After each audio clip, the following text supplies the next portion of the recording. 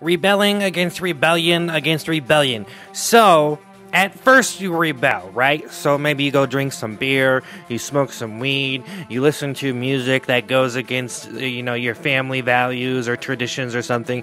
You rebel because you want to be different, so you rebel, but then you find out, well, this is self-destructive and it's just idiotic, so then you rebel against rebellion. Well, yeah, essentially, every devil has his secrets.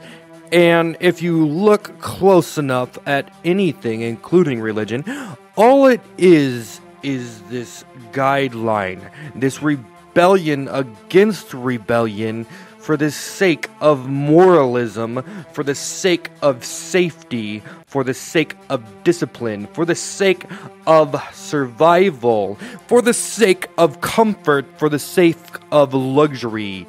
It's equality. And you can rebel against rebellion, against rebellion, against rebellion, against rebellion, and so on, and so forth, forever.